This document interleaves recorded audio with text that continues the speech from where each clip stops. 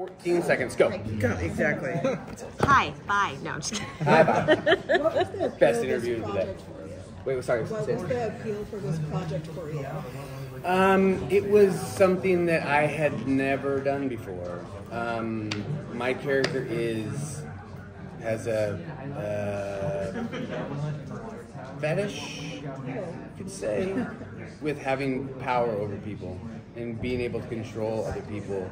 He finds that to be quite the turn on. Power trip. So Yeah. he's definitely the villain. No, he's a good guy. And the mermaid. No, he is the bad guy, and he represents a very dark side of masculinity that unrepressed type of. Yeah. Most of the time, people love playing villains. Actors love playing villains. Is that the case in yours? Oh yeah. With this character? Good guys are so boring. I mean, I literally get bored by myself when I have to play a good guy, because it's just like you have to be very. You have to abide by a very certain set of rules, and you have to be like this and blah blah blah. Bad guys though, it's just like your imagination. It's like how far can you go with it? How you have unlimited freedom, and that's far more enjoyable for me. So how did you prepare for their role? I didn't have to. I was born that way. Power over people. That was my fetish. No, prepare. I mean, because he's a cop, and so there was a little preparation, I guess, with that. But it was really just exploring the relationship that I had with Jack Kilmer, and I don't know, he's a very easy kid to fall in love with, and so I just kind of used that, and then layered on some bravado, as much bravado as I could muster. Any other questions? Is this your first? I don't know what time. I don't either. Is this your first time at Comic? No. I'm just kidding.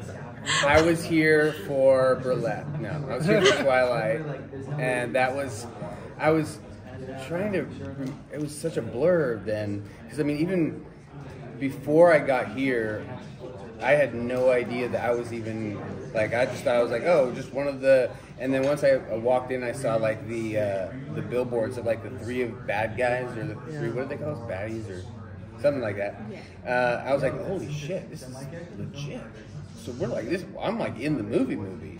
Yeah, I think I think from what I remember, Twilight actually changed like Everything. It changed right. the convention for sure. Changed I mean, and then we do like H. the panel. I was Yeah. like, I was like, 6,500 people. You're oh like, yeah, I was out of like I have not been preparing for this. Yeah, that was a wild experience. Well, Jack mentioned you got to see Catherine again. I did. I ran her in the hallway. Yeah, I've gotten to work with her a few other times, and so yeah, it was good to see her. But to reconnect here again. I know, randomly. Everything, Yeah. that's kind of And I think full she was. circle. I think she was even doing a Twilight panel, which I wasn't invited to. So whatever. Thanks, How Catherine. dare they? She Right? probably knew you were busy.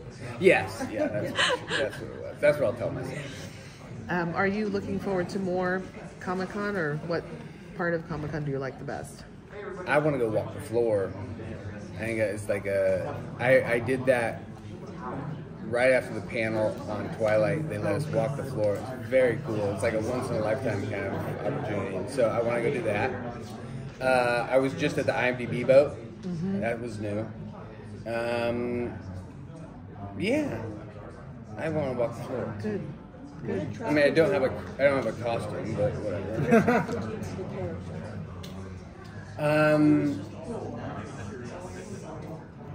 Yeah, I think because I can play bad guys, but there was just like he was on top of being a bad guy, he was just like a very lonely guy, and it was you could almost pity him until he opens his mouth.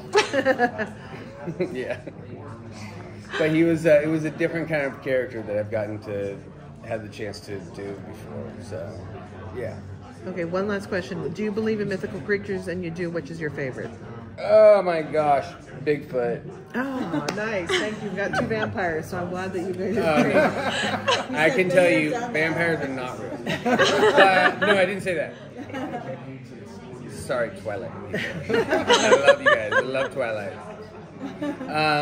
Yeah, Bigfoot. My son has had a weird fascination with Bigfoot since he was 2 years old. Nice. So if I could just show him the real Bigfoot, we'd be good. We can move on. Have you seen the old 80s movie, Harry and the Hendersons? Yeah. Obviously. It's a great film. That's a good one. It's really good. Yeah, I remember my parents showing me that when I grew up in the Northwest, and yeah, so when I got to show my kids that, it was pretty cool. That's awesome. That's so cool. Yeah. Oh, well, Last thank question. you. Thank you guys. Thank you guys. Thank you.